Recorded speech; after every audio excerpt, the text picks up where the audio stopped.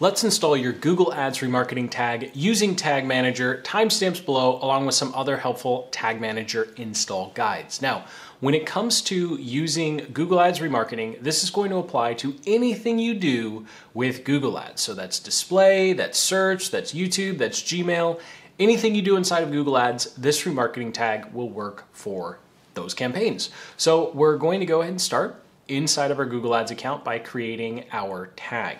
So of course you'll head over to ads.google.com. You'll go ahead and click on Start Now to go ahead and create your account or sign in. I've already have an account, so I'll go ahead and sign in there.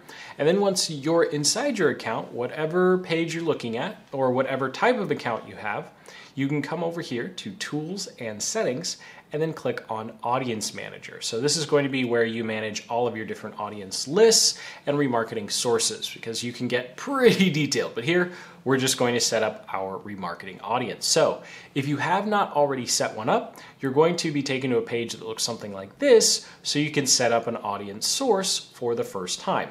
And once you do, you can always click over here and see all of the different options that you have for audience sources, or see the audience sources that you've already set up. So this is a demo account, so nothing has been set up here yet. So we'll go ahead and set up the Google Ads tag.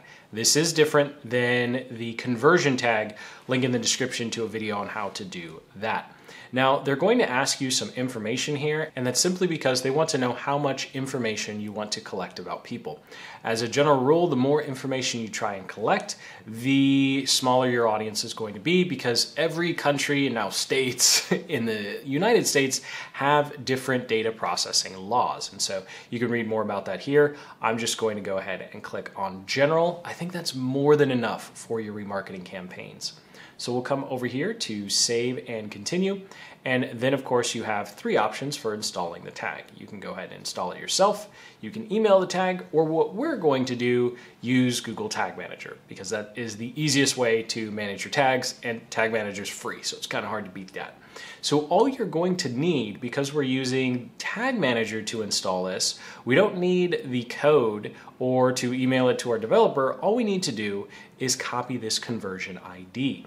Now, I do recommend saving this conversion ID to your own documentation. So I'll link up in the description to the Google Tag Manager playbook. It's the exact same framework that we use to store all of our own tags as well as our clients' tags. Even if you decide not to use ours, you definitely want a central place to save all this information. So I'll go ahead and drop in our ID there, and then go ahead and click on Continue, and we are done inside of the Google Ads interface for now. So you'll see here that Google Ads tag has been created. There's one list, and there's 0 hits because obviously we just made it, so it's not on any site.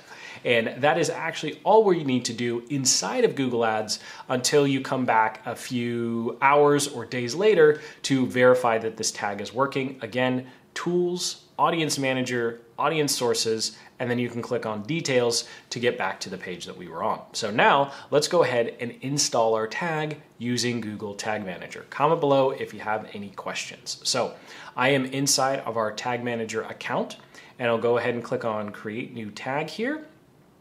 And then I'll give our tag a name.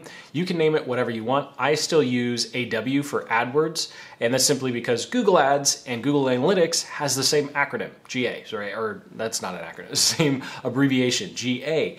And so we just still use AW, so we know what the heck though is going on there. So we'll go ahead and click on Tag Configuration, and you'll have all of these options, and we can just click on Google Ads Remarketing, because everything's made by Google in this particular video, so they actually talk to each other pretty well.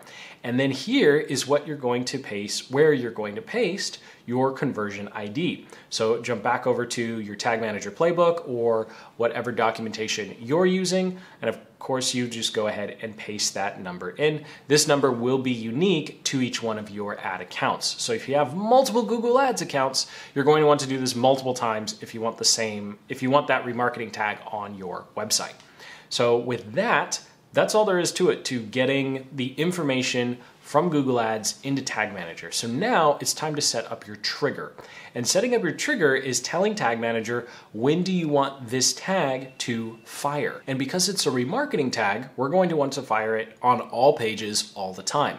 When we set up conversion tracking, link in the description to those videos, you're actually going to choose specific pages that the tags will fire on. So we'll click on all pages here, because if they hit something on a page on our website, we want to know about it, and you can create custom audiences inside of Google Ads. Lots of fun stuff you can do. So, well, and I'm a marketing geek, so maybe it's just fun to me. Anyway, might be scratching your head like, why do people like this? So we'll go ahead and click on Save up here.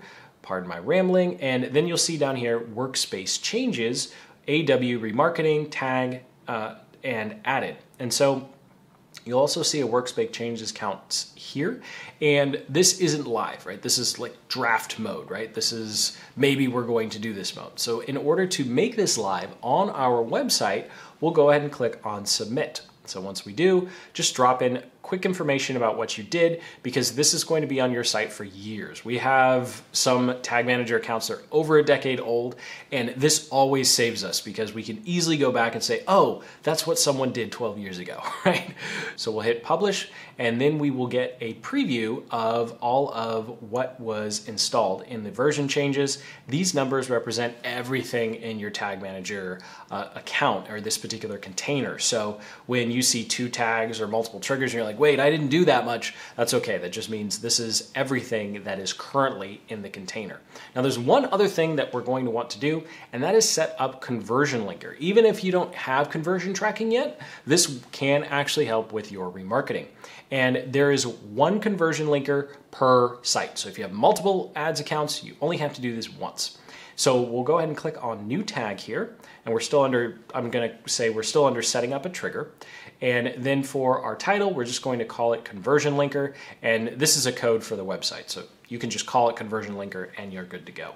We'll go ahead and click on tag configuration here, and we will just click conversion linker. You don't actually have to set anything up. And this is just an extra step that Google has added to essentially reinforce your ability to track what's going on in your website. So this is free. This is not something special that you need to consider maybe or maybe not setting up. You definitely want to set this up to make sure that your tracking is working. You can go ahead and leave these alone until you get more advanced. So we'll just come down to triggers, all pages here, and then we can go ahead and click on save. And so you'll see we have one workspace change here, conversion linker, and we can go ahead and submit those changes, drop in a little bit of information. We'll go ahead and click on publish, and now you can see the conversion linker has been added, and we have some additional tags just so that the conversion linker wouldn't give us a bunch of errors. But that is what I recommend doing for what you do inside of Tag Manager. So now it's time to verify our install.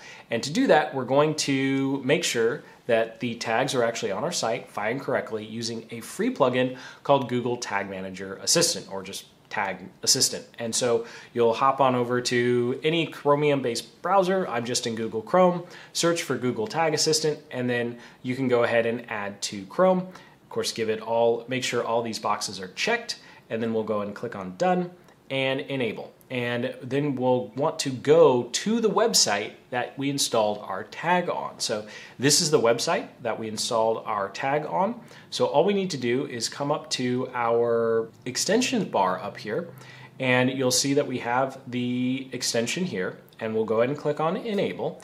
And then we have to refresh the page, and we'll be able to see all of our Google tags. So when you do things with, let's say, Facebook, Pinterest, or Twitter, or LinkedIn, they're not necessarily going to show up here. So this is only going to show Tag Manager and the Google tags. You'll have to use other plugins to verify the other tags. But you'll see here that our Google Ads Remarketing tag is here. It's green, and Google Tag Manager and Analytics are green and blue. Green-blue means we're good to go, so we don't need to make any more changes.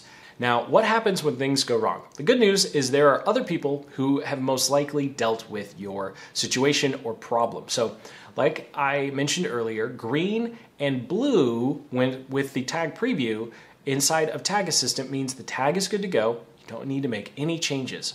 Yellow means something inside your own browser is messing with the tracking. So you'll look at that and it's most likely another plugin, or maybe you decided to opt out of Google Analytics.